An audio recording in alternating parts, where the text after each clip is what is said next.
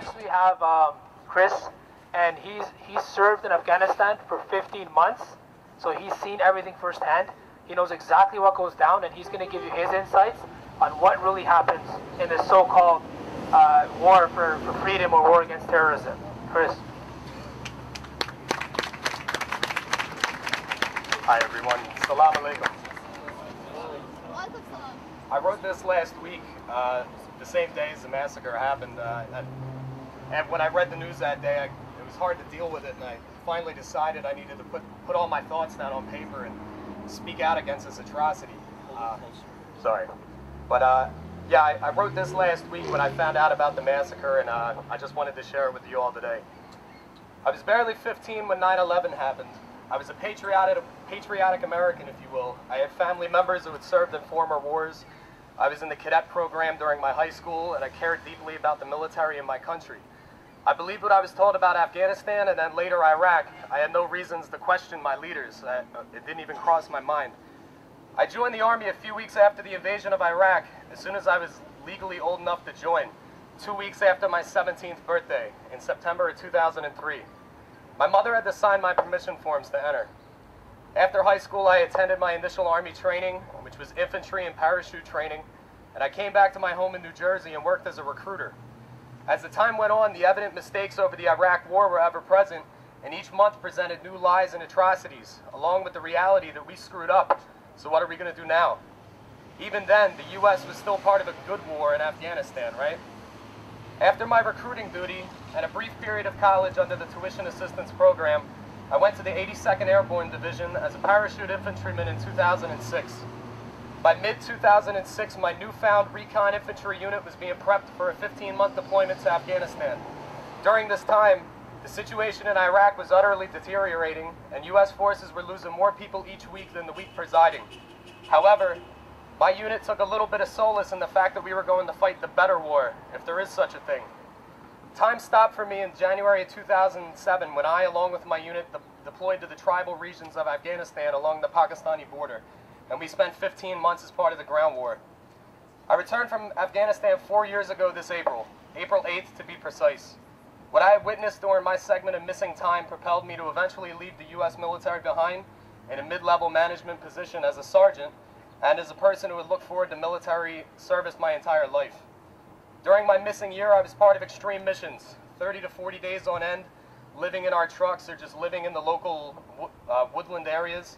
We were part of seek and destroy missions, uncovering the enemy by building a temporary presence in local villages and trying to root them out. Every so often, we would receive fire only to return it. And other times, we would do what we called recon by fire, just firing randomly into different areas to see if somebody would fire back at you so that you had a reason to engage. I'm ashamed to say we called it come out wherever you are. Our presence in most areas was for 30 days or so before there was a new mission to take part in. We stayed in an area long enough to stir it up and then eventually left. And that, after leaving an area, after stirring them up, you pretty much guarantee that the next unit who comes in is going to be engaged in combat. By the time the ground war got serious to us, we had already been there for 7 months. To spare you a side tangent, I've known 6 men to be taken from the world in combat, but the losses on the Afghan side are far more outweigh our losses, and it's not right. We had the ability to always cry foul or claim that we were scared for our lives, even when men would shoot at cars out of fear or when our rounds landed in the wrong backyard. We were, after all, being commanded by the same people who had made such devious errors in the U.S. war against Iraq. What I found in my service was an escalation of war powers. I didn't find an easy win, as the news would tell you, and I didn't find us promoting democracy or human rights. I found a situation where both the occupier and the occupied cannot justify our foreign presence. With each battle or attack, we saw more reasons for the U.S. and NATO forces to get mad about our being there and being forced into an action, and our anger showed itself in the worst forms during our retaliation periods. What I found was a war that was guaranteed to do only one thing: escalate. Each year we fight, we rile up more and more people with the unlimited resources of bullets, armor, Humvees, and bombs, along with Dairy Queen restaurants and Subway restaurants at all the largest air bases. This war was about money and sustainment. There's too much money to be made. I left that system 4 years ago, and even though I've been scared to speak out, given how the U.S. government treats whistleblowers, there's a time where you cannot be silent anymore. For a system that demonizes whistleblowing, but allows those guilty of war crimes to walk free, I say, damn you. Damn you! Damn you! Bradley Manning sat in solitary confinement and is now awaiting a possible lifelong prison sentence, while the U.S. Marine Corps sergeant found guilty in the Haditha murders walks free. I can no longer be silent of a hypocritical system, no matter what they may be able to do to me for speaking out. Everything my unit did during 2007 to 2008 proved to me that we weren't there to win it. We were only there for a body count. That was the only way that we could claim victory. I cannot tell you how many bags of rice, beans, clothing, cases of water, etc. were not handed out to the local populace unless we got too gun happy, we screwed up, or we shot the wrong thing. We weren't there winning hearts and minds. In our minds, it was all payback.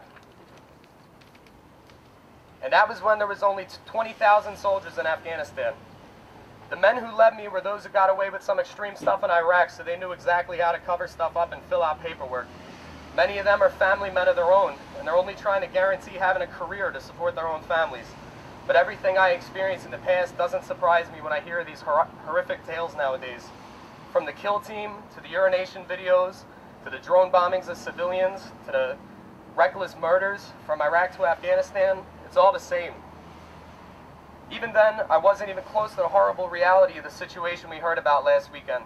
But to me, it proves that the escalation of war has continued and will continue until we all stand up against this nonsense international venture.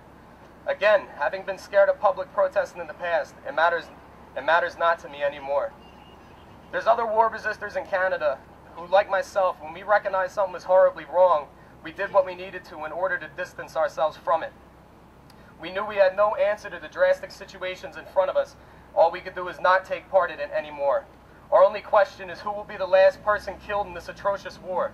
When will we accept our screw-up and finally leave?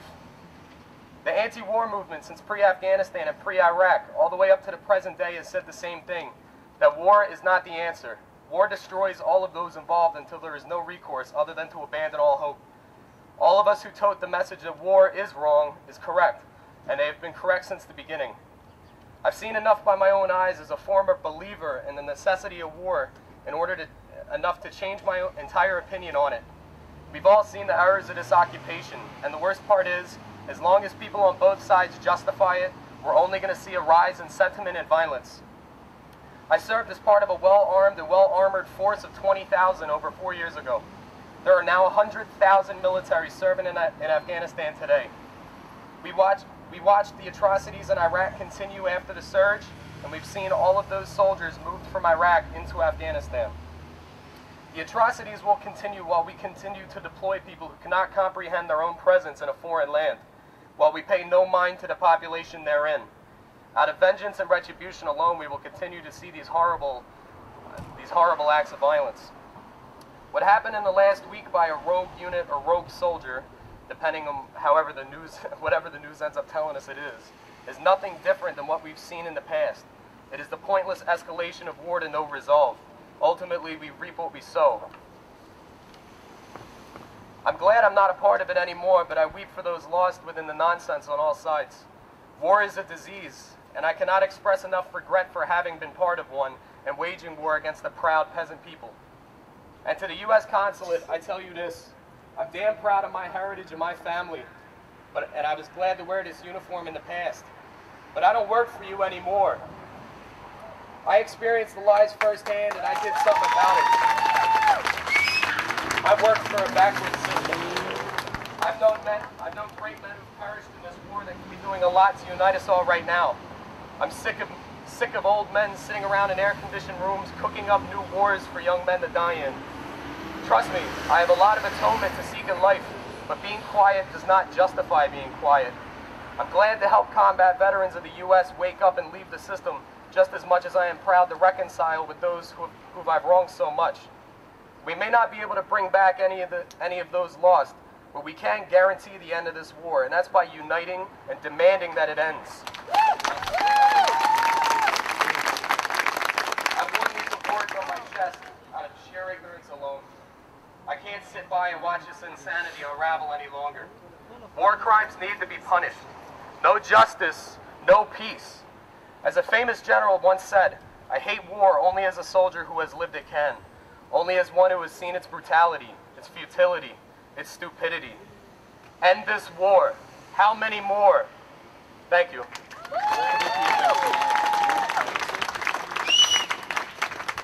I've been asked to bring up an event tomorrow night, an organization I'm part of, the War Resister Support Campaign. We're doing a movie showing tomorrow night at 25 Cecil Street at United Steel. War Resistors are people like myself. We've served overseas or served in the U.S. military, and once we didn't want to be part of any war crimes, so we went AWOL and did what we needed to leave that system, and we're seeking refuge in Canada. I myself, I've been here about 3.5 years, but we have people going back to 2003 was the earliest when people started coming up to Canada. And Harper and his goons in Parliament have been working behind the scenes to try to kick us out because they don't like us speaking the truth about what's really going on overseas. But we're going to be having an event tomorrow night. If anybody's interested, I'm sure you could work it out with Afghans for Peace. They can link you to it. And thanks for listening, everybody. I appreciate it. Well, thank you. Divided we will fall.